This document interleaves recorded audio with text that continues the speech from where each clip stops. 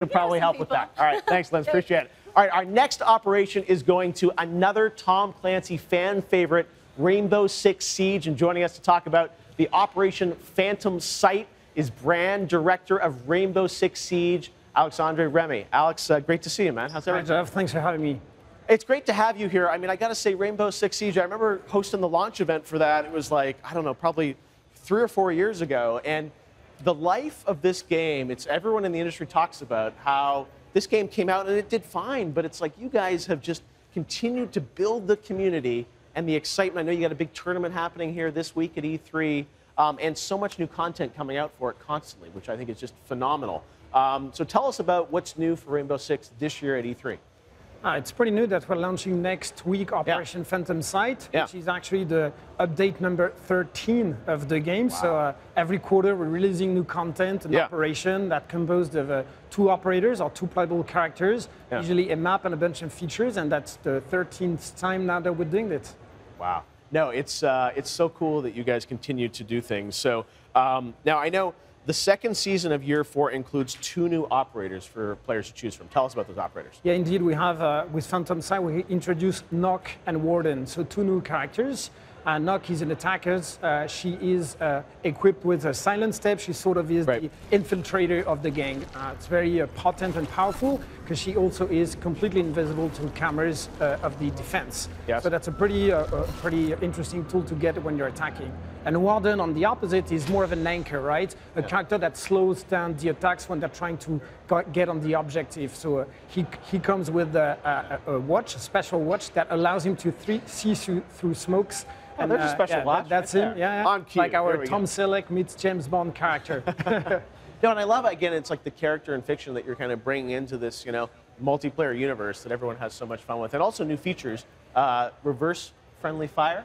Indeed, indeed. But I mean, let's talk a bit about toxicity if you want, because that's exactly where it comes in. Really? Okay. Yeah, of course, absolutely. I mean, every big online game has, with the big community, problems of toxicity, whether it's exploit, cheating, etc. And in Rainbow Six, being a shooter, the problem is we have friendly fire, meaning if we are in the same team, you and I, you can actually shoot me and I'll get damage, right? So that can lead to, obviously, some behaviors that we rather avoid. So that's why we introduced in the last update a reverse friendly fire, meaning if you do shoot at someone after a certain threshold, damage is going to actually get reverted to you. So you take the damage, you do not kill anymore your teammate, and the game can go on like this. So that's interesting. Is that going to be something you're just going to introduce into the entire game moving forward? Yeah, we did what we call test servers, which is before this feature, or actually any feature in the game, gets into the live, so for any player to access to it, we actually do test servers, which is with a small number of people trying new features, trying new operators or a map, and see if everything goes well, if that needs a little bit of tweak or balancing, which is what we did for reverse friendly fire. Wow. All right. So that's going live with this update? Absolutely. Okay. Now, as you guys think of this game moving forward, I'd love to just even get your thoughts, because you guys are kind of leaders, I think, in this in terms of building the community and new content. What do you see as what's working for the game? I mean, is it this constant cadence of sort of, new updates and new characters? About a year and a half ago, we talked about the road to 100 operators. Wow. The game currently have 46. So you got a long way to go. Not even yet halfway through it.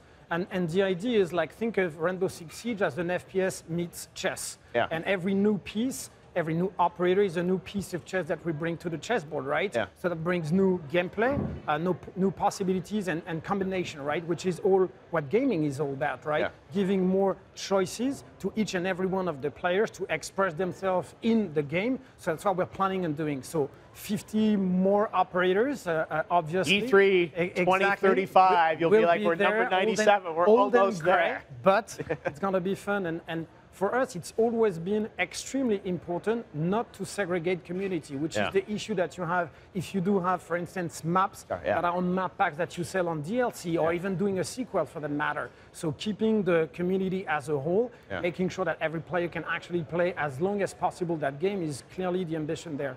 Awesome. Well, it looks cool. That I love, again, what you guys have done with this game, how you continue to build the community. I know this week we'll hear more. I know the Ubisoft press conference is tomorrow, so there will be more Rainbow Six news tomorrow? Absolutely, of course. Okay. Of course. It's like reveal everything. Every event, there's always got to be something new. Well, congratulations on what you guys have done with sort of pioneering a new model for this game.